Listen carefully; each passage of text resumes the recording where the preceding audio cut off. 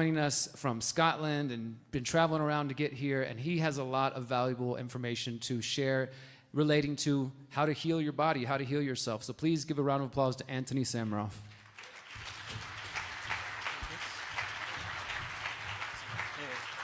Thank you, Derrick.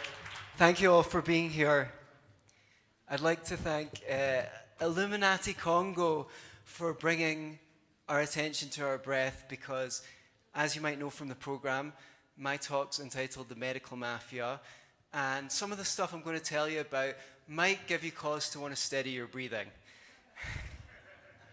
I always think it's good to start with a laugh, because when you get into the reads of what's going on in the world, you sometimes can get a bit negative. I like to say, I'm fighting this with everything I've got, but I'm doing it with a smile on my face. Because if you get depressed, they've already won, and they'll sell you some antidepressants which aren't very effective and will have long-term side effects that are bad for you. So, you've all heard of blowing smoke up someone's ass, right? But I bet you didn't know that blowing smoke up someone's ass was actually once an accepted medical therapy. In the 18th century, it was believed that the coffee enema could resuscitate people, like drowning victims, for example, and it was commonly practiced along the banks of the Thames River in London, England, right? In the 19th century, oh, here's another thing. We've heard a lot about quack treatments recently, but I bet you don't know where the term quack doctor comes from. It is believed that, well, the quack doctors in the 19th century, doctors used to prescribe things like arsenic for just about anything that you could think of. And their toxic treatments caused diseases like Bell's palsy, but they'd put down the side effects to other things, other disease. That never happens these days, is it? Like, it's never that widespread medical treatments cause side effects and then they say, no, that must be caused by something else. So the Quicksilver doctors who prescribed arsenic and mercury, which we know to be toxic, for just about everything, came to be known as the Quick doctors. And in a southern accent, that sounds a little bit like quack doctor. So they say. In the 20th century, there's so many treatments that were mainstream that were later found to be ineffective or actually harmful to patients. Routinely taking out your tonsils or your appendix. How about the frontal lobotomy, electroshock therapy, thalidomide, which caused all those deformed babies, HRT for menopause, hormone replacement therapy, bone marrow transplants for cancer patients. They used to do the PSA prostate exam for prostate cancer until later on they went, oh, sorry, it turns out false positives all the time, and we just made a bunch of men incontinent or stop the tube from being able to function a lot, sexually, for no reason, right? And this goes on. And nowadays, how many treatments that they're prescribing now are they going to turn around and saying, oh, I'm sorry, we were just like disfiguring you and making you sicker, but we've got a new treatment that we know is going to work because the evidence is in the same journal that published the data on the last treatment that we recommended. Because, excuse me, I've documented in my articles incidences of when pharma companies were taken to court and sued over a drug, and the regulator was not given all the data. The journals could demand, and we'll come back to why they don't, all the data, all the raw data, but the only time we got all the data was once the drug had caused so much harm that the pharma company was sued, And the judge said, you've got to open up your books and show us what you're doing here. And then the expert witnesses went through it and went, oh, here's how they manipulated the data. In the case of something, the drug Neurontin, gabapentin, this was being falsely advertised for bipolar, even though their own studies showed that it caused more harm to bipolar patients than good. They were taken to court and sued. Obviously, what they were sued for was a lot less than they made the profits from the drug. But a lot of doctors don't even know that the court case happened because it was barely covered in the media. So they're going on prescribing the drug off-label to bipolar patients, even though it's a demographic for which it does more harm than good. So what I want to so whenever there's a drug scandal, people go, oh, this is the kind of thing that happens from time to time. Life goes on. But the incentive structure of the system doesn't change. So what I wanted to talk about today was when your friends tell you, oh, so everyone's in it, the journals, the regulator, the universities, why wouldn't I want to demonstrate why pharma money is behind all of these institutions, and that's why they're all on one side and it's not yours, okay? So when you understand the logic behind it, you understand. But I also don't want to just get into the negativity of it, because there's a story that runs through Eastern mysticism, which is this beggar is sitting on a chest. And, a Baba comes by in his orange robes, and he sees the beggar. The Baba's penniless as well, right? But he's not poor because he's rich inside. He's got his spirituality. They're both penniless. They both rely on donations. But the Baba looks in his pocket. He finds the crusty bread that someone gave to him because he's a priest, and gives it to the beggar and says, say, what's that? What's in that chest you're sitting on? And the beggar says, oh, it's just a bunch of old rags. And he says, how do you know? He's like, well, I've been sitting here for 20 years. Maybe you should check inside again. He's like, I know what's in my chest. I've been sitting here for 20 years. Okay. Off walks the priest, and the beggar sits there and he goes, wow, who does he think he is telling me? I know what's on my chest. I've been sitting here for 20 years begging. But it annoys him, so he opens up the chest, and he looks at the rags, and woven into them are fine threads of gold silk that he never even knew were there the whole time. When you see that America alone is spending $4 trillion a year on healthcare, if it had a healthcare system similar to Singapore, it might reduce that to $1 trillion a year. We are sitting on a gold mine. So it's the consciousness of the planet. When you understand that what's paying for all of this corruption could, with the right shift in consciousness, being turned around to prevent illness rather than treat it. Because most of the diseases people are dying from are preventable. I've covered, and if you go to 7pharmamyths.com and download my free ebook, I'll subscribe you to my Substack, and you can read some of the articles where I cover this stuff. Incidents of programs that prevented heart disease, diabetes, the biggest killers, and the private hospitals had to shut them down because they lost money when they prevented disease. But it shows that when people say, oh, people don't want to change their lifestyle, that might be true in a society where the doctor goes, okay, smoke less, drink less, eat less junk, lose weight, off you go. But if you have community, people can come together and change their habits together, right? So the money's in our hands, it's just going to the wrong people. So, how does this manifest? If you've watched the news in the evening in America, you might be surprised to see that almost all of the ads are pharma ads. Now, I naively believed that this was just to sell drugs. But here's the thing. If pharma companies are paying more money for advertising space during the news, what is the news not going to want to cover? They're buying favorable coverage. When I was doing my research, I found out that there was something like 500 drug withdrawals a year in the United States. Wrong dosage on the bottle, whatever, all sorts of things where they had to take the drugs back. So if the news wanted to, they could create a pharma scandal every single day of the week.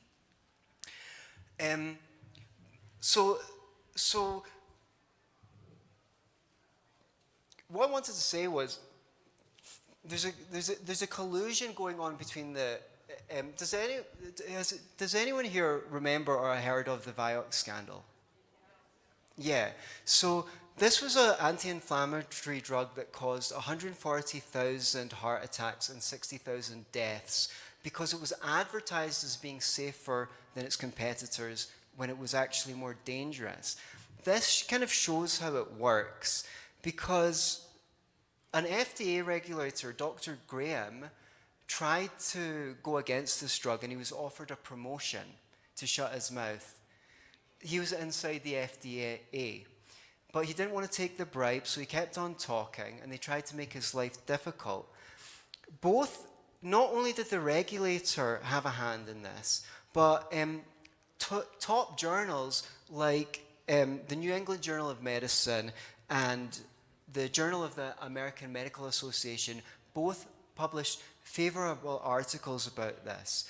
Someone phoned into the radio when a representative of the New England Medical Journal was on the radio, a doctor, and said, "This study's no good, you have to pull it." And they said, "We can't go about policing every claim we make in our journal."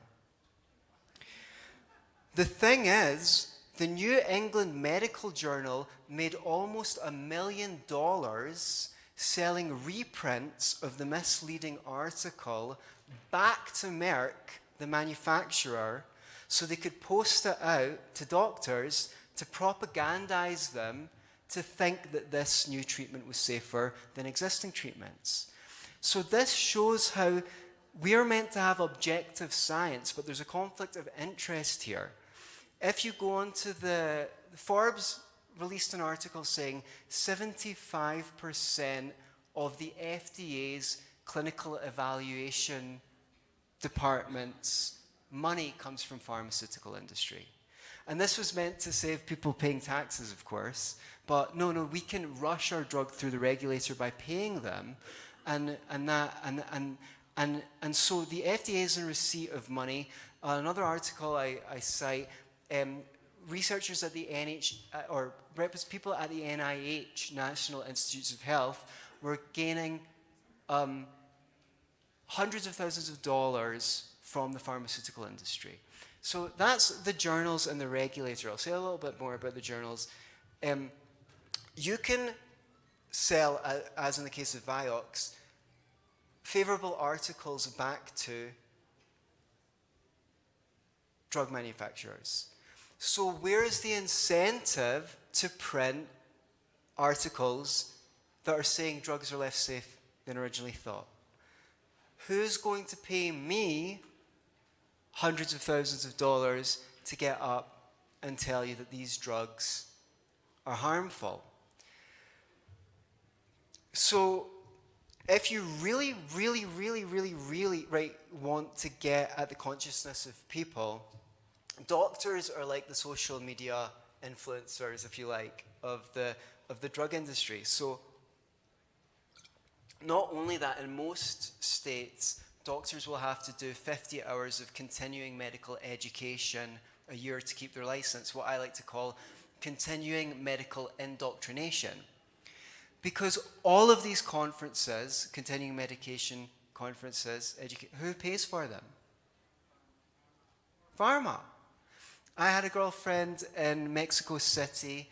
She's a doctor. She said to me, "Anthony, I never go to conferences that aren't funded by Pharma." Why would I? Why would she? Why should she put money in her own wallet to go out and go to pay? And also think about it. They, and I would say deliberately, put doctors through this grueling 10 years of education, sometimes working 70, 80 hours, who knows, maybe more than that, not eating, not showering, just doing it. They're hardly getting paid. When they come out, they're 6 figures, maybe 2 times 6 figures in debt. Why shouldn't I go to a nice conference for the weekend with my wife and watch some presentations? I'm not stupid. I know Pfizer are trying to influence me to prescribe their drug rather than anyone else's. I'm not going to be influenced by that. Well, the studies show very clearly that you are influenced by that. The more time doctors spend with drug reps or at a continuing medication conference, the more likely they are to prescribe that company's drugs. And on the point of drug reps, they shouldn't even exist, okay? Why? What patients want is simple. The best treatment with the fewest side effects at a reasonable cost. I don't mind paying a bit more for it if it's safer and more effective than another treatment. What do pharma reps want? They want doctors to prescribe their company's drugs, regardless of whether there's a better treatment, right? So their only function is to muddy up the evidence and make it unclear to doctors what they should be prescribing. The only people that should be advising doctors are impartial authorities who are trying to look at the evidence and get the clearest evidence on the best treatment. But then we might be abandoning the project of pharmaceutical medicine altogether. But that's a talk for another time. So, continuing medical indoctrination paid by pharma, advertising in the news paid by pharma, journals get pharmaceutical companies advertise in journals. There was an instance in 1993 where a journal posted an extensive article showing that ads in medical journals would mislead doctors into prescribing wrong, and subsequently to printing that article, the pharmaceutical articles started pulling advertising from that journal. So they'll pull, there's another instance where, I can't remember the details, I hate saying anecdotes where I can't, there was a country in Africa that started, that put in emergency measures to allow the legal manufacture of generic AIDS drugs to save money because there was a lot of AIDS in the country. Team No Virus can turn off their ears for a moment here.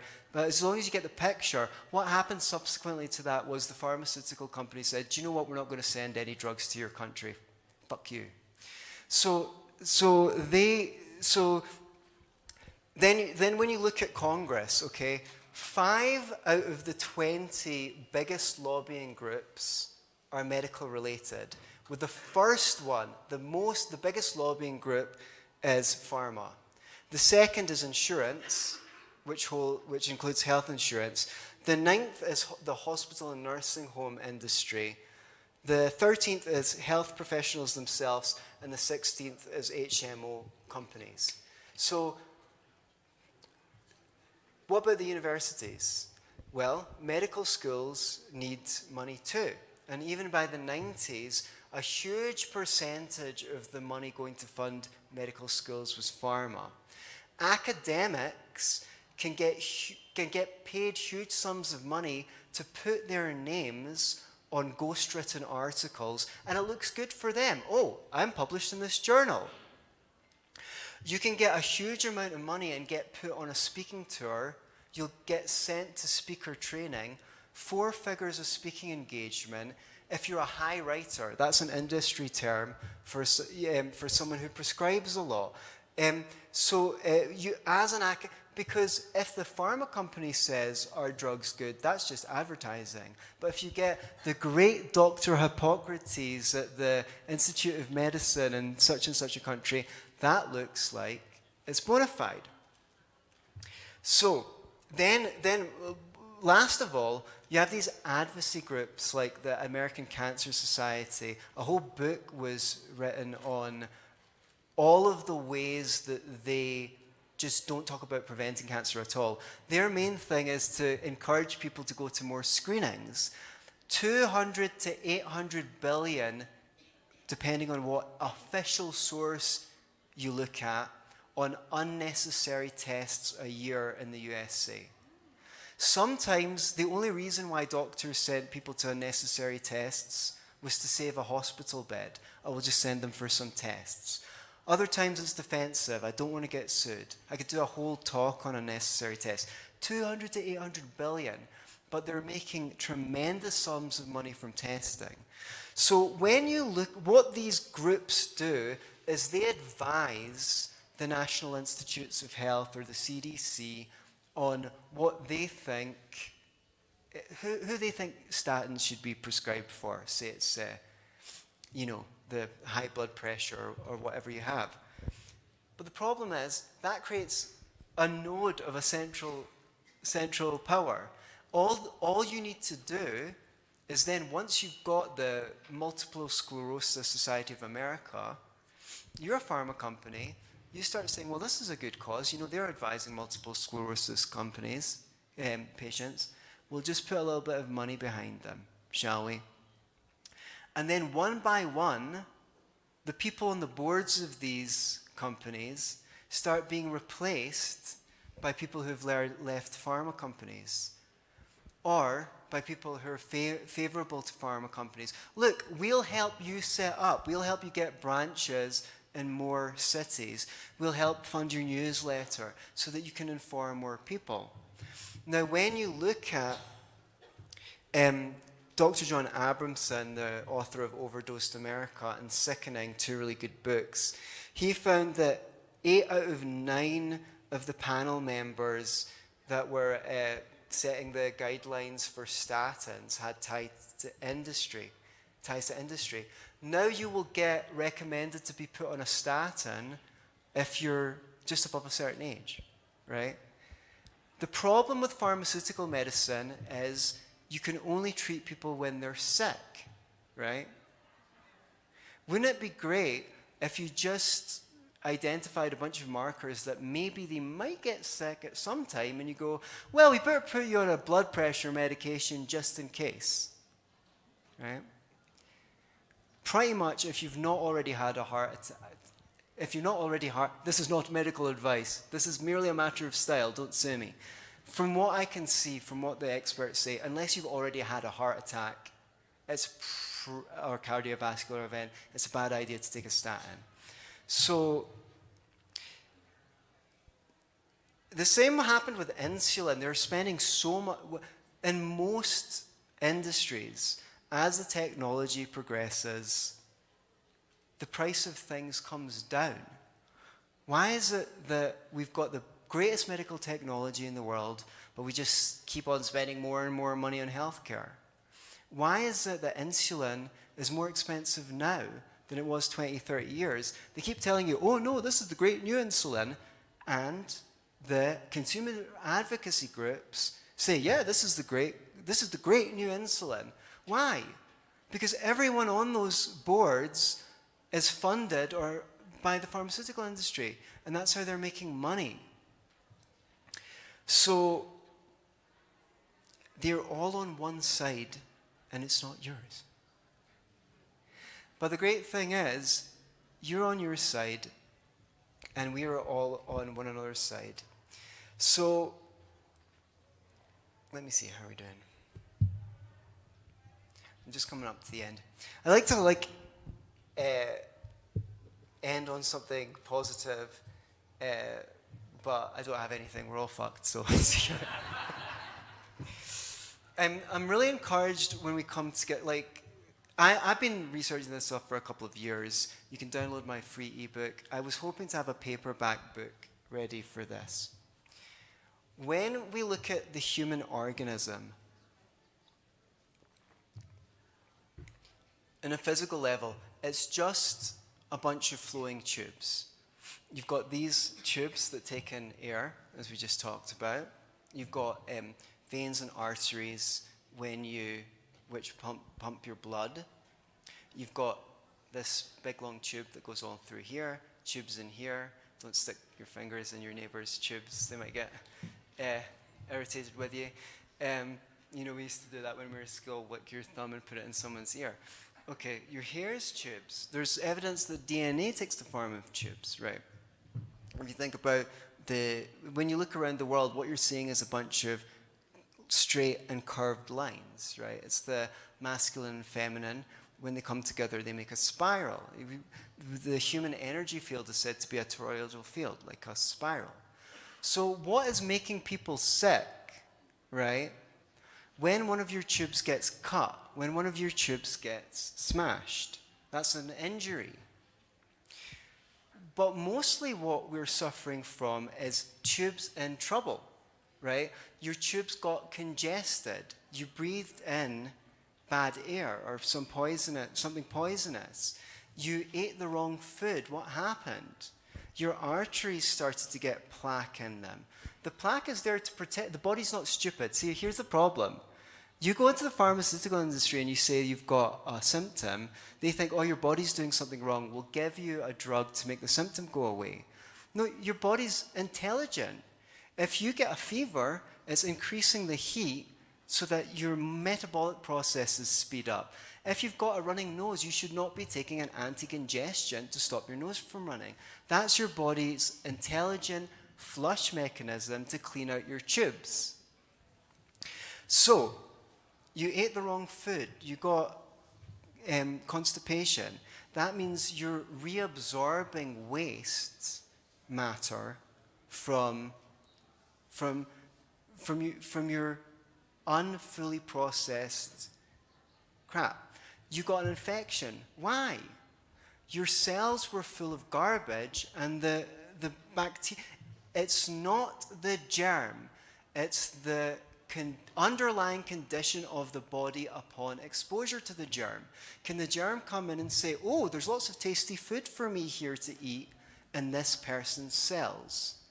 They're trying to help you. They're eating your crap, literally. So, I believe if we can help all of your cells have the same functions as your body. They breathe in and they breathe out. More oxygen. Learn to breathe properly.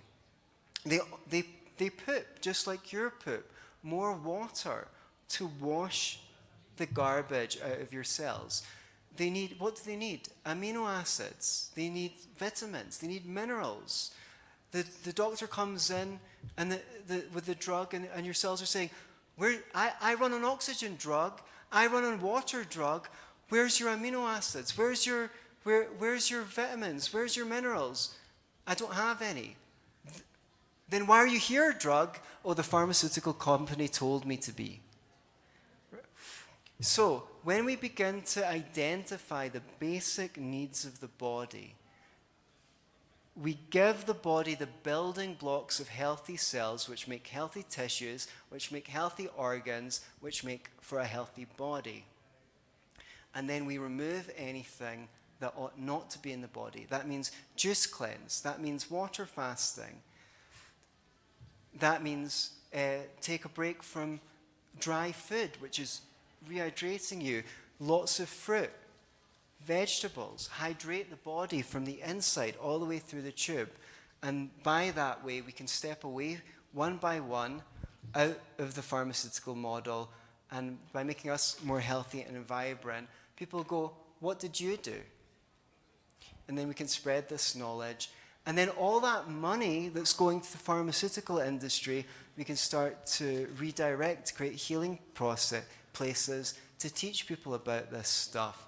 And you don't have to wait around for the politicians or the lobbyists. Stop watching the advertiser on TV. Turn around, walk away. And that's the manifestation that Derrick has been talking about. Like, Buckminster Fuller,